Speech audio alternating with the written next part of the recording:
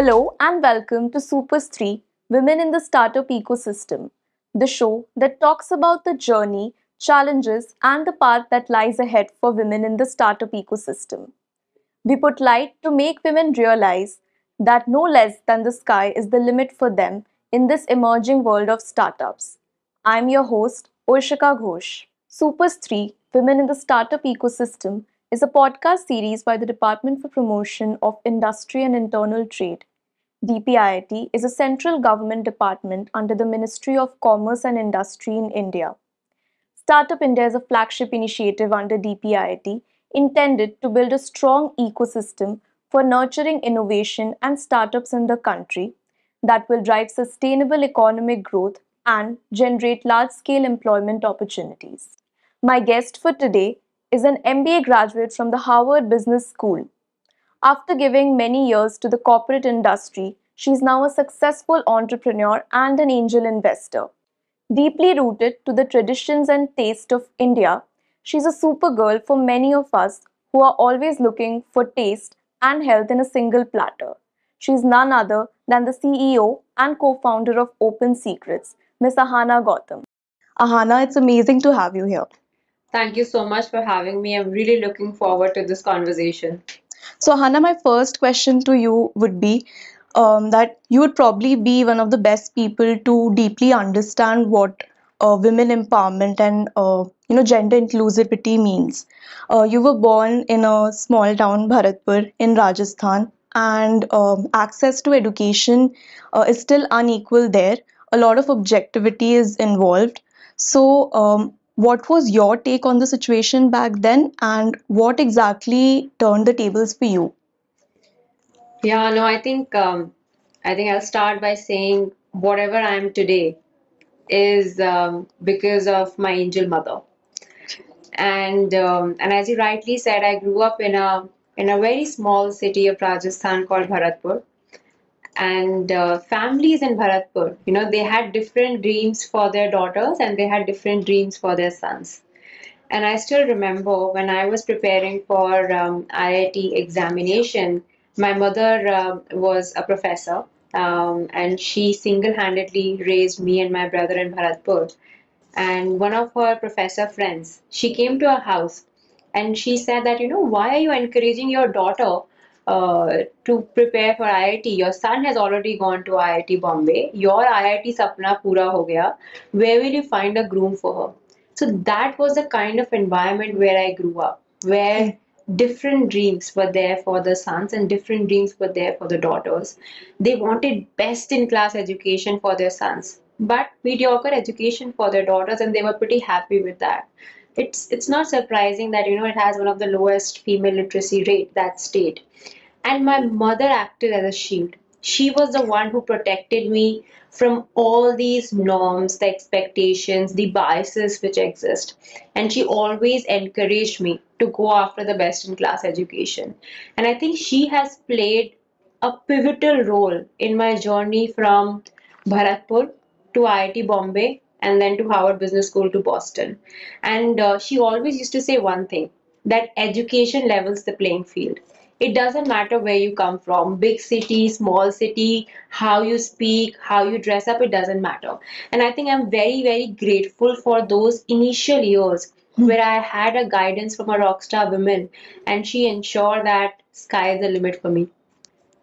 Thank you so much, Ahan. I think it's very inspiring that a woman played such a huge role in your life, and I completely agree with what she said about education leveling the field for everyone. So, moving on to the second question, after Harvard, you decided to start your startup in the FMCG industry and specializing in healthy snacks. But we all know that there are multiple players in the FMCG industry who are doing similar work. So, according to you, what is it that differentiates your product, your offering from others? Sure. So I'll take you maybe 6 to 7 years back. When I was studying in Boston, and I remember on campus, we would go for grocery shopping. So we'll go to Whole Foods. And the first time I entered the store, I was like, wow, there are these different aisles where there are these healthy, tasty, convenient options for families to pick from. And then it reminded me of my childhood days. You know, my mother struggled to find a single brand which can stand for taste, health, convenience, all of those things. At that time, India was a very supply constrained market, right? There was zero to no innovation in packaged food industry, and that was the reason why India was one of the most unhealthy packaged food country in the world. And even in US when I was there, my sister-in-law back in India, she was going through the same struggle that my mother went through. So I said, how is it possible that the generation later the struggle exists? And if you think about India, we're a land of innovation. You know, we're talking about rolling out 5G. We started from 2G. We have done so much innovation. But if you look at the snacks that the kids are eating, it's still the same maida, chini, palm oil se bhare hue snacks. So that made me realize that why is India behind when it comes to nutrition? And that's how it became my purpose in US, that this is something where I want to be. And it's also a really big industry. By 2026 calendar year, it's projected that healthy or better for you food and beverage is going to be a $30 billion industry. And do we have a Whole Foods kind of solution in India? Absolutely not. So that was a purpose when I started thinking about it, worked in US for a few years, and then took a one-way ticket from Boston to Bombay with this mission that how can we unjunk food and beverage for every Indian family. So this was, we started in 2019 and we launched our brand early 2020. At that time, there were not a lot of solutions available in the market, and we started in playing in all the mainstream categories. Like we have unjunk cookies, we have unjunk, now unjunk bhujia, we have unjunked chocolate, unjunk brownie, like any big category that you would assume a family would want to eat. We started with an unjunked product, and the whole thesis there was it's a supply constrained market. Families have been demanding better products, but we as a nation have been failing them by not providing them nutrition plus taste plus convenience and all of that. But as you rightly said, what we also saw that in the last couple of years there has also been a good supply of brands which are doing some amazing work. There are some brands in tea, there are some brands in juices. So there was a supply which was getting built, which was not there when we started. And also from a demand perspective, from a consumer perspective, I still remember the conversation from a mother, and she said, Ahana, I love your snacking portfolio. I come to your website, I buy cookies and chocolates. For my family, but I have to go to someplace else to find a better for you or unjunk tea or an unjunk coffee. And then we said, how can we serve this customer better? And we realized it makes a lot of sense to become a one-stop destination and to become a platform. So from a journey which started as a brand, now we are actually a platform. And when we think about all the other brands who are doing amazing work, they are now partners, as because they are also listed on a platform. So I do not see brands as a competition. I actually believe in the mission. How can we unjunk food and beverage for every Indian family? And we want to take the entire ecosystem along with us. So now that's the reason, because there is supply, because customer wants to go to one destination where they can shop the entire basket and can check out. We have partnered with more than 100 plus unjunk brands which are currently available on our website, and we're also building an omni-channel platform, so you can buy online, you can also buy offline. So the whole idea is we are here to serve the customer, whatever the customer wants, and we're going to take the ecosystem along with us. That's really inspiring, and I think then aggregation plays a huge role in this particular situation. So, Hana, Open Secret also closed its Series B funding this year, so congratulations on that, firstly. But how has the process of fundraising been for you as an entrepreneur? So I would say very, very grateful in the sense that we have closed 3 rounds of funding so far, and all the 3 rounds have been inbounds. I remember the first round which I raised, it was just an idea on a piece of paper, did not even have a product, but had amazing investors like Matrix, Vijay Shekhar Sharma from Paytm, Snapdeal founders, Vivek Kambi, they all came on board because they believed in the problem statement, and they also believed in the team that we were building. And then similarly, Series A and Series B, we had Six Sense come in and then Ananta come in. All were absolutely inbound. So have been very grateful in that way. And some of the things which have really helped us is, I would say, first is momentum. We have grown 10x in the last 18 months. So the trajectory has been very, very inspiring, at least, and it has been a great learning experience. Second, also, as I was saying, that we are playing in a big market. It's a $30 billion market, and we want to become that trusted destination for 100 crore Indians. And then, of course, the third thing is the team. Um, I have realized that if you have this big mission and if you have this big idea, the big change that you want to bring here, unjunking food and beverage, you need to have a very strong team of execution. Idea is just 1%, 99% is execution. And that's the reason, very focused on building one of the best teams when it comes to consumer goods startup, consumer tech startup. So we have folks from again Harvard Business School, Ahmedabad, IIT, who are best in what they do, but most importantly, they're also very driven by purpose. Because I do believe that a lot of good people who had multiple options, multiple opportunities, decided to join Open Secret because they believe in the mission and the purpose that we are going after. Great. I think a purpose-driven team is, ideally what every founder looks for. And congratulations on finding that. So, similar on the same lines, in the process of raising funds, has there ever been an instance where you've faced any particular challenge because of you being a female founder? And if yes, how did you tackle that situation? You know, it's when I think of it, it's really funny because my entire journey, I have been in rooms where most of the time I was the only female. So I gave you the story of growing up in Bharatpur, right, where people were even questioning that why am I dreaming big? Starting from there, even in IIT Bombay, we were 28 girls in a class of 600. Again, we were in minority. I remember my first job out of college. I worked with Procter and Gamble, and I went to a plant, and there was a team, and I was one of the only female in that team building a manufacturing site.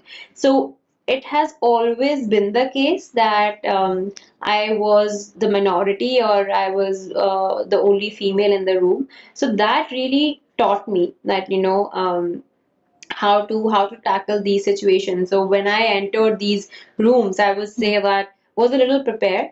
But one thing which I wasn't prepared was the subconscious biases. Even I wasn't aware about these subconscious or unconscious biases which exist. And it becomes harder at the top. Because when you think about all these informal bondings which are happening, and I went to few of these Diwali parties and I was just scanning through the room filled with men playing poker games, having cigar, and you can count the number of women are there in that room, right? And their informal connections, trust, all these things play a huge role, right?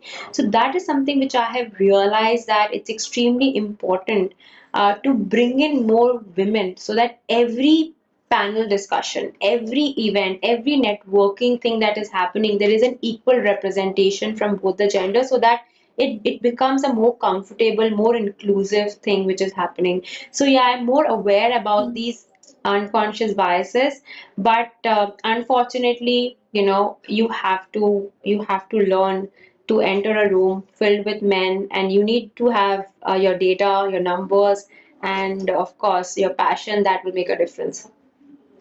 So, Hannah, you've also turned the table by becoming an angel investor yourself.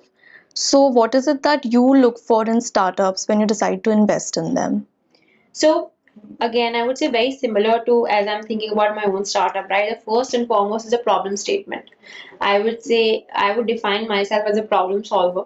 I get very excited when it comes to solving a problem, and this is something which I tell to my team also. Whenever there's a difficult situation, there are two ways to react to it. One is, oh my God, what should we do? Or second is, okay, this has happened. How can we solve it? So I think eight problems which I feel are big enough problems. Which will what does that mean? Big enough is millions of people can be benefited if that is solved. So that's number one. And then number two, of course, I think it's all about the team, the founder. Do I think the founder has the passion in order to solve the problem? Is the person the right person to solve the problem? So these two things, problem statement, and of course the founder and the team. On the similar lines, there's a very low percentage of female representation in the venture capital and larger investing industry. Why do you think that is, and what can we do to increase participation of women in VCs? That's a great question, and I would say this problem is not just limited to venture capital. It is a corporate workforce problem. And I was looking at this data and it just blew my mind. Do you know the female workforce participation in 2010? How much was it? It was 20% plus. Take a guess how much it would be in 2022. Take a guess. At least 30% plus. So, what I read, it was less than 10%. It's actually moving in the backward direction. And that just blew my mind that, and that's the reason why we need initiatives like this because it's not going in the right direction. And now, coming back to a question, I think there are three reasons. First, of course, is the societal expectation, the norms, right?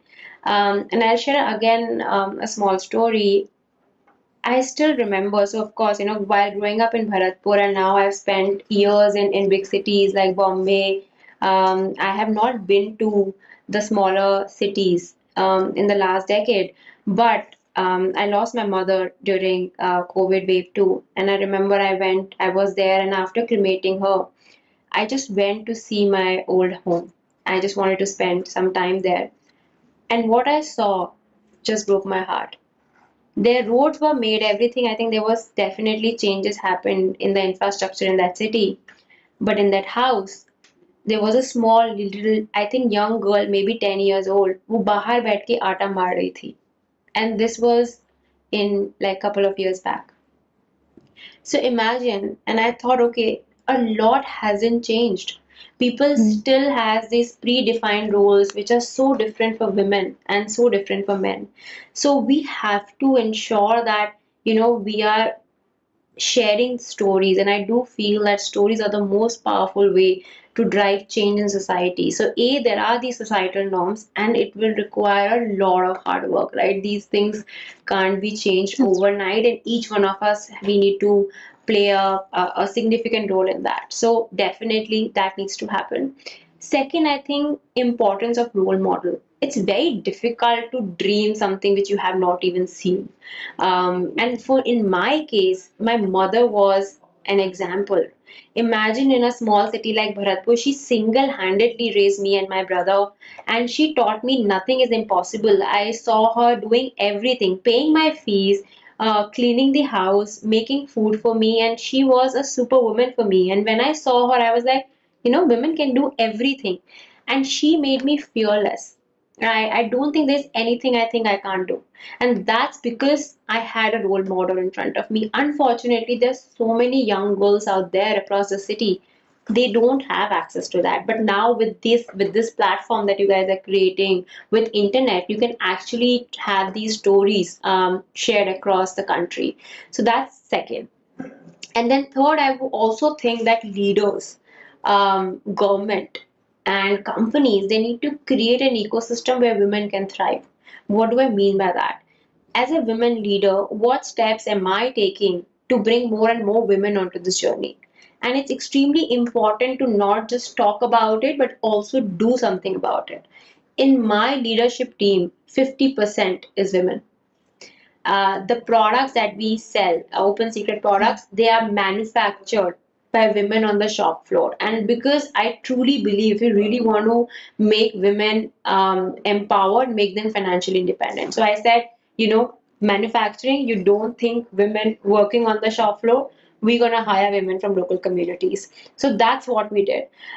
In fact, we also started this mother program where we are bringing more women back to the workforce because they need flexibility. They need to have a choice to work from home if they have to, when they have children. So I think as a leader, we need to ensure that we are doing our best to encourage and to bring more women back to workforce. And it should not be a choice.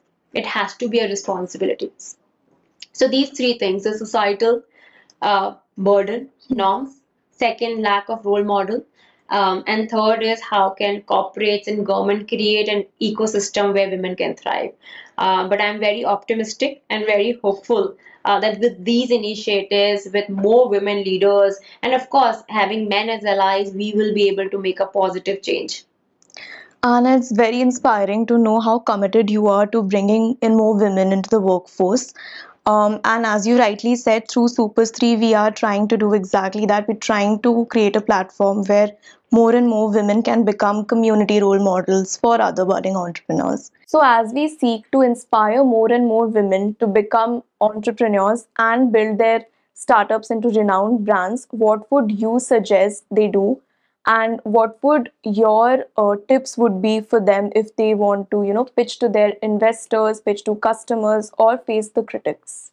I think the traits of a successful entrepreneur, it's the same whether you are a man or you are a woman. So I think all of those things exist. Having said that, it is definitely 10x harder for a woman to succeed in the men's world. And I never used to think that way because I was also not aware of my own unconscious biases. But I'm very, very clear about that. So what do you need is you need resilience. You need to have a thick skin and you need to be at it. So, there will be events where you might not feel welcomed, where you might feel a bit uncomfortable. You might be entering into a room full of men, but you have to be at it. You have to create a seat at the table, and you also need to create more space for more women at the table. So I think one muscle that you have to build is resilience. Okay. So, Ahana, we have a set of very exciting rapid fire questions for you, Okay. and we'd like to go first now. Yeah. So, which is your favorite book?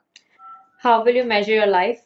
It's a great read, and I would recommend everyone if you want to figure out what's your purpose, what's the meaning, a must read. Who's your favorite author? Clay Christensen, he's also the author of How Will You Measure Your Life, and he also wrote this fantastic business book called Innovator's Dilemma. So that's also another recommendation I would give. Perfect. Which one's your favorite quote? It's these are the words I think my mother used to tell me. Rahiman चुप है बैठिए देख दिनन के फेर जबनी के दिन आएंगे तनक न लागी दे. And it means have patience, be resilient, good times and good days will come. And it's also so apt, during your entrepreneurship journey, there are ups and there are lows. And these words always stay in my mind. Absolutely. So, who's your favorite influencer? I would say I try and learn from every single person, but the mothers on the shop floor, they inspire me so much. They are so fearless. They treat the manufacturing room as their own kitchen. They will keep it clean. They will make food with so much love, and they are taking charge of their lives. So I'm just so driven and so inspired by their fearlessness. So, what's your go-to pastime or any activity that you pick up to unwind? Most of the time I'm actually working, and the reason I am working all 7 days is because I love what I do, and I do feel it's a privilege to wake up every morning and to do something that you're so passionate about. But every Sunday morning I spend time with my niece. We live pretty close to IIT Bombay, so we go, and there are ducks and rabbits on campus, and we go and feed them every Sunday morning. And who's your role model? It has to be my mother. As I said, whatever I am today is because of her. The fearlessness, the strength, challenging the status quo, and just believing in yourself. I think all of these things I've learned from her. And if there's any one quality that you value the most in a person, what would that be? I would say being purpose driven. I've realized that entrepreneurship is a roller coaster journey. There are the days of highs, and there are days of lows. It's very easy to imagine or think that highs are because of the work that you are doing, and low, you might question why you're doing this is so difficult. But if you have purpose as your North Star, it will always show you the light in the darkest tunnel. And I think when someone is purpose driven, you know whether it becomes difficult or whether it becomes easy, you will always put your head down and you will keep building. So that is a trait which I admire the most, and I also look for this when I'm hiring for Open Secret. So that brings us to the last rapid fire question. How would you like to be remembered? Unapologetic tortoise. And the two words that I picked, unapologetic, it's because it's important to be an authentic version. I realized that, in my early years, it was about the rat race. You have to clear an entrance exam, or you have to build your resume, very much about the external validation. And it took me years to understand that it's so important to do something because it's meaningful for you, and it's driven by the purpose that you have in life. So that's number one. And number two is, for me, it's always about learning. I don't know any other girl who would have the kind of journey that I had, which is from Bharatpur to IIT Bombay and to Harvard Business School. And it's extremely important for me to keep learning to be a better version. When I went to IIT, I didn't know, how to speak in English, what to talk, how to dress up, all of that. I taught myself all these things, and I think it's extremely important to have that learning mindset. And now, when I was building a brand and now building a platform, I think this is something which I want to keep doing, and I'm hoping that as I stay authentic, as I keep learning, I also create a meaningful difference in the world. That's really interesting. So that brings us to the end of this show. But lastly, is there anything that you would like to say to our budding women entrepreneurs? Can I say two things? Sure. I would say first, believe in yourself. I think we talk a lot about what tools or resources can we give to women founders or women leaders. I don't think they need any extra tools or resources. You have role models in front of you. Have big dreams. Don't cut your dreams. And hopefully, that dream will ignite a fire within yourself, which will be good enough to take you to places. So just have that faith in yourself. And the second is a request that as women leaders, we make it our responsibility to bring more and more women, to create a space on this table for more and more women out there. As I was saying, that the trends are not moving in the right direction, and we need every voice. And I am very very vocal about it, and also not just talk about it, but also do something about it. Absolutely. Thank you for that, Ahana, and thank you so much for sharing your remarkable journey with us. It was an absolute pleasure to have you on SuperStree. No, thank you so much for having me, and I'm so glad that you are leading this initiative. As I said, stories are the most powerful way to bring an impact or to bring a change in society, and I'm really grateful that you guys are leading with this. On that note, I, Oshika Ghosh, would like to say goodbye. We will be back with another episode of Super 3 Women in the Startup Ecosystem, powered by Startup India DPIIT. Till then, my ladies, keep dreaming, setting goals, and staying determined to achieve what you desire. Thank you.